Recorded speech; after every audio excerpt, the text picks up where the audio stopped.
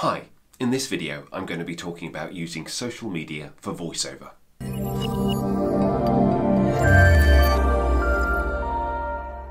Especially when you're starting out, everyone will tell you that using social media to build your voiceover business is vital, and what's even more likely is that they'll probably also try and sell you a course on doing so. So I thought in this video I'd go over a couple of the main platforms and how I end up using them for my voiceover business. Let's go old-fashioned to start with Facebook. Now, the whole way that I use Facebook is really essentially so I can find out information and get connections with other voiceover artists as well.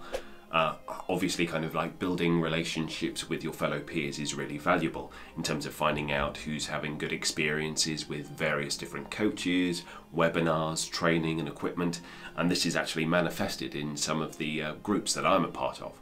So, for example, I would say that the British Voiceovers Facebook group is a really fantastic resource in terms of being able to search and find loads of different information. But there's also Mark Scott's VOpreneur for the whole marketing side of things. There's the League of List Builders by Jonathan Tilley. All of these are great, as are Gravy for the Brain, the Voiceover Network. Just be aware that a lot of these groups are also they all have a monetized component as well.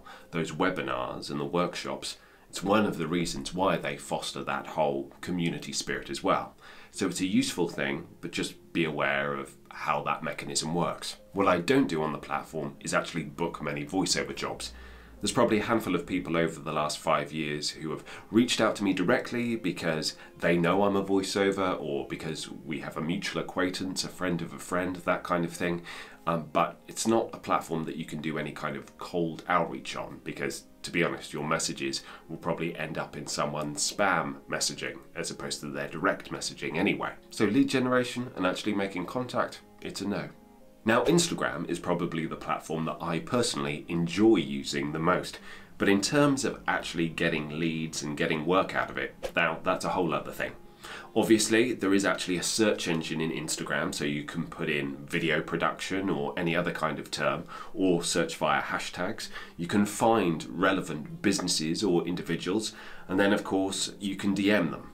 Now, inevitably, I would say anyone who has an Instagram account will have experienced some random person following you, immediately liking 3 or 4 of your posts and commenting once, and then disappearing into the ether. This does not constitute good marketing. If done right, then of course you can actually forge relationships with potential clients, which could be absolutely great, but it does require a lot of very focused effort and you consistently checking in with those clients as well, not just messaging and then forgetting. The crucial aspect with this is to always ask yourself who is most likely to be running the account.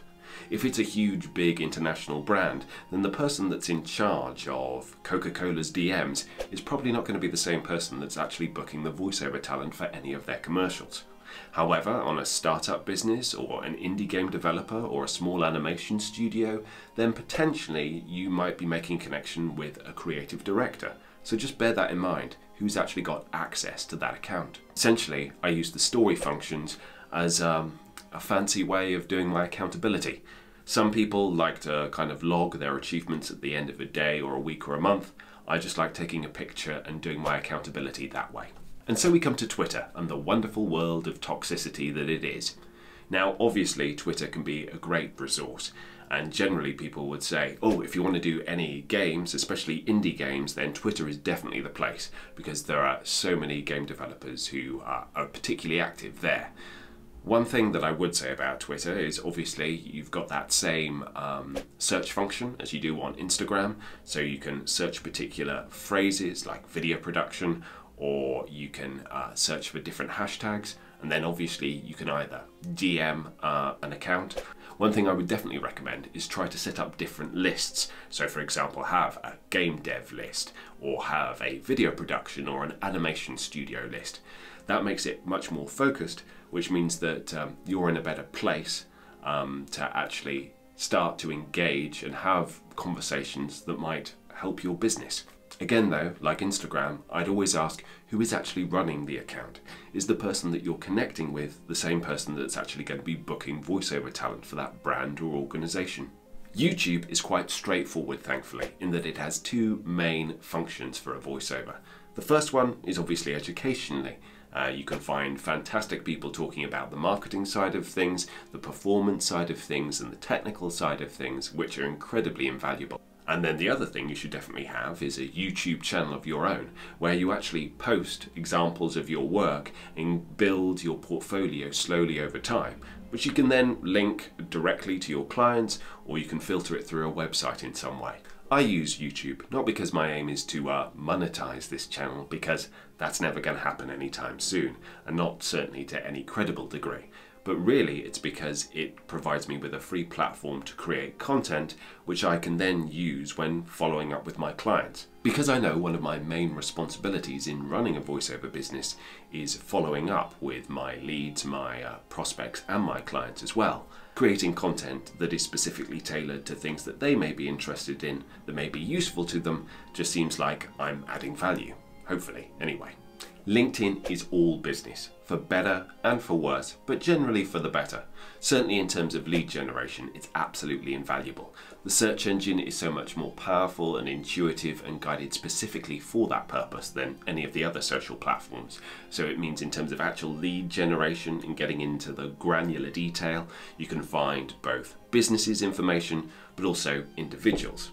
And then obviously if you couple that with a web browser extension where you can find people's individual business emails, because we're GDPR compliant, then that can also be an absolutely invaluable resource.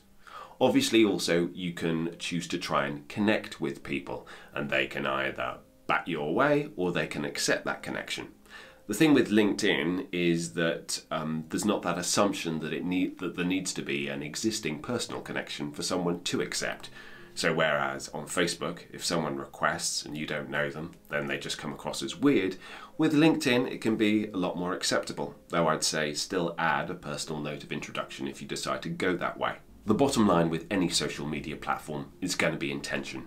Ask yourself when you open that app, are you opening the app so that you can find another great coach? Is it because you want to connect with other voiceover artists to improve you or your brand in some way through performance, mentorship, marketing, technical expertise, etc.? Or are you opening it so that you can find leads that you can reach out to or clients that you want to follow up with?